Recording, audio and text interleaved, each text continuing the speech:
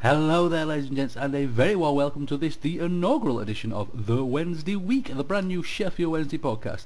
Now, with this being our first recording, and the first time we've ever actually met, and, lots and lots of firsts in fact, we did have run into a few problems, forcing Beastie to exclaim, well, it was like I'm outside its shed. And another little problem that we ran into was Mr. Fudge got caught as he was at work and should have been working while he was recording with us. Sorry, lads, that's the boss telling me to go do some work. Oh, crap. I got caught. I'm sat in fire escape. But not to worry, ladies and gents, all these little creases will get ironed out eventually. Also, towards the end of this, sound does go a little bit mad, so I shall be popping back in later and cutting it in there so you know where to get us. Okay, ladies and gents, sit back and enjoy the show, The Wednesday Week. Roll it, Jeeves!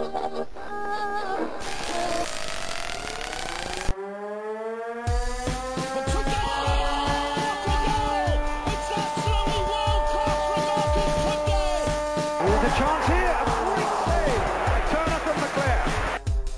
Mike Tony, a terrific goal by Sheridan. Brexman against Jones. Get in. You could have two goalkeepers in there that would have trouble with saving that. Hello there, ladies and gentlemen, and a very warm welcome to this, the very first edition of The Wednesday Week, the brand spanking new Sheffield Wednesday podcast. I'm Lord Hillsborough, and with me today we have Dan Fudge from the Fudge and Dave podcast. Hello there, Fudge. How's it going, all right, lads? Not too bad at all, thank you. And a little birdie tells me you've been out enjoying yourself at a certain concert this weekend. Yeah, last night I went to go and watch Steps at the Sheffield Arena, as it's known now, the Motorpoint Arena. Got to get the sponsorship in there, or I get told off. And I was a bit annoyed, Lord H, actually, mate. They messed about with Better the Devil You Know. They mixed it up with Lady Gaga's Judas, and to be fair, if you're mixing Kylie, a Kylie song, sang by Steps, mixed with Lady Gaga, it's a share away from being the gayest song ever. It's just not done, old boy, it's just not done. It's just not cricket. Also on the line with us today we've got Beastie from the Owls Alive website. Hello there, Beastie. How are you doing, mate? Not too bad at all, thank you very much, sir. Yeah, a fantastic ramble again this week. Thank you very much. Yeah, you know that I don't like to keep things short. Yeah, that's jolly good, that old boy. I suggest anybody needs to pop over there and have a read that. And also on the line we've got Ed from over at Wednesday. Good evening, Ed. Good evening, mate. How you doing? I'm very well, thank you, sir. It'd be a lot better if Jeeves could get the consistency of my scrambled eggs right. But apart from that, I'm doing very well indeed. You can't get this stuff these days, Lord H. Oh, there's certain drugs that can help you along with that one as well. So then, gents, it's been a very interesting week for the Owls this week. A 1-1 draw down at Colchester, and of course with the other side of Sheffield winning. Oh, it pains me to say it. It's been a bit of a bugger for us, to tell you the truth. Beastie, you were down at the match. Could you tell us how it went? Well, the first half were just one of the most dull displays that I've seen from us for a long while, certainly under Dave Jones. As usual, since Dave Jones came in, we always pick it up in second half, but it was very, very uninspiring stuff. And to my mind, Colchester were there to be taken, because they weren't a good side.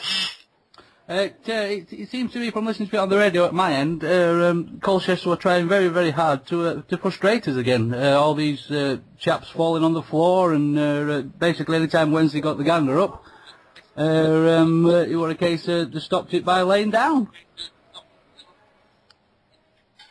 Well, I think that might be a little bit unfair, to be honest.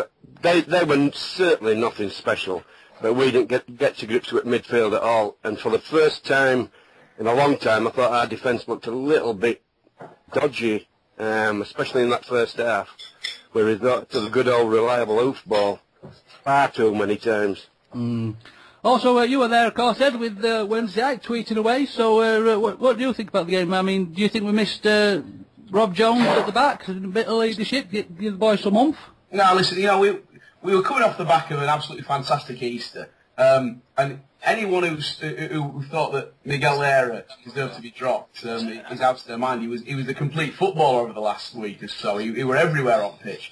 As Beastie said, it were a frustrating first half, and to be honest, I think we were at a position where we've been chasing that long, and we knew that we couldn't afford to slip up. And I think maybe just for once, the nerves got to us a little bit. We didn't really show enough invention. We didn't show enough, style. We didn't show enough pace. We were found wanted. It were a performance very much like the sort of the bad days under Megson, such as they were. That when we had a bit of a dip in form, we didn't really go out and dominate teams. But let's not take anything away from Colchester. They're a team that have frustrated the top teams at their patch, and they came up with a game plan, and they executed it. So we've only got ourselves to blame. But I think that Mevies at 90 minutes, I think we were all very very disappointed. But I think if we're going to drop points in this run-in, then this was the time to do it, because we've still got enough time to then turn it around again. And Mevies,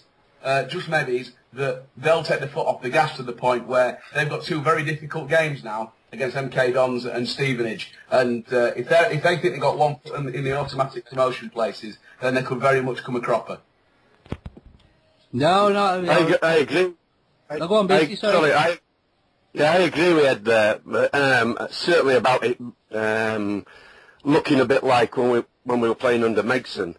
And at the end of the game, it felt like a defeat to me. But don't you think that we looked really, really tired, Ed, at the end of that game? I mean, Mikel Antonio looked dead on his feet. Yes, I mean, so much of what we do, certainly under Dave Jones, has revolved around getting that ball wide and using Antonio and Johnson to really scare the defence.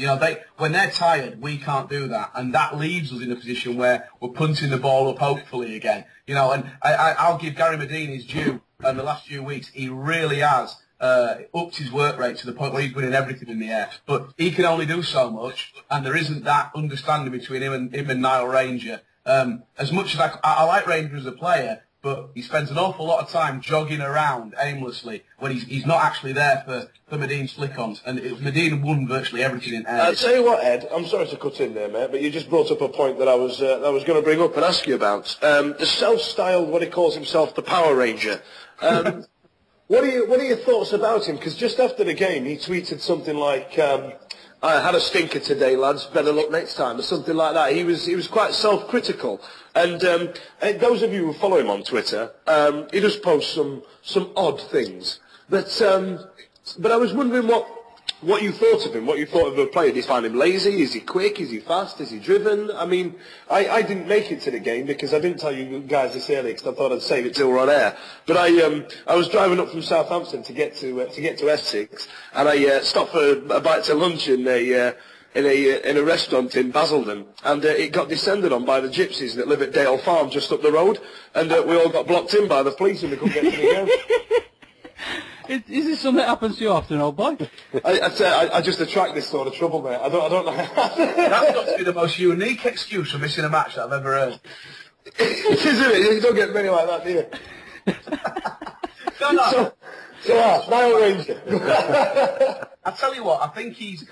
You put him in the right place at the right time in the box, and he will finish. He's a natural striker. But if you're looking for someone who's going to produce the work rate that's needed and be a complete player and actually link play, you're looking at the wrong lad. He's clearly mental. Him and Medine together, between two of them, they've probably got 4 brain cells between two of them. But, I was going to say, I'd love to go on a night out with Niall Ranger, Gary Medine and Stephen Bywater. I mean, they're all as mad as a fish in petrol, a lot of them, aren't they? You end up eating custard out of a tin and punching a horse. Yeah. So then, gents, what do we think about, it pains me to say, but it seems that we're waiting for the Blunts to slip up now. I mean, like I say, they've got 2 difficult games. Stevenage, I mean, can't argue with what Stevenage have done the last few seasons. They've been absolutely fantastic. Unbelievable, and like I said, they've got that 6-0 victory over the weekend. Absolutely fantastic for them. And, of course, they've got the MK Dons to play as well. Can we see them slipping up? They'll slip up, definitely. I've always been confident that they'll slip up, always. I think the big talking point I think this week obviously is and I want to be quite respectful when I talk about this, is the trial that Chet Evans is going through right now. I mean, he's clearly a large player for them, and like I said, without going into too much detail about the case itself, I think something like that could weigh down on a man, and his head might not be in the game, and as unfortunate as it is, and I'll take it when I can. I think this might have a bearing on the end of the season, this entire debacle. And it's a sad occasion that it is, don't get me wrong. But like I said, I'll take it. Does anyone know how he performed on Saturday for them? Did he play 60 minutes? Did he play the full game? What? Do you know what? It's not like I look at I only look at how many points they've got, to be honest. I couldn't even tell you who scored for them. I can't bring myself to click on their details. If I watch anything, if I watch anything at all that the Blunts do, I feel awfully dirty afterwards. I have to have Jeeves hose me down in the back garden. I saw his goal on Football League show, and to me, it didn't look like the court cases had any effect on him. Really? I'll tell you what then, I'll put two things there. Either he's got unbelievable strength of character and mentality, which, you know, in a twisted way you've got to give respect to, or he doesn't actually care what's going on in his personal life, and he only cares about playing football. But, you know, for us, none of that really matters. All that matters is how he's performing on the pitch for them, and if he's scoring goals, that's bad news for Sheffield Wednesday. Well, I think you're dead right, Ed, to be honest. I think it's when it comes to the running in the season that we're in, I think it's just a massive twist of fate. It's the Blunts that we're up against, as daft as it sounds, because, like, bear in mind, we're in here of our own accord. We're in this 4-point gap because of ourselves. I mean, dropping points at Colchester, Walsall, getting a spanking at the early part of the season. Do you know what I mean? It's all conducive to ourselves. It's just unfortunate the team we're chasing is them. Right then, gents, I think that's quite enough Blunt talk for today. If we need any more of that. Jeeves! Pardon? They can do their own podcast. I bet none of them even got internet yet. Yeah, I've been on that place, man. There's half a dozen of them, and they ain't got a clue what they're doing. They've not got a portable thumbs.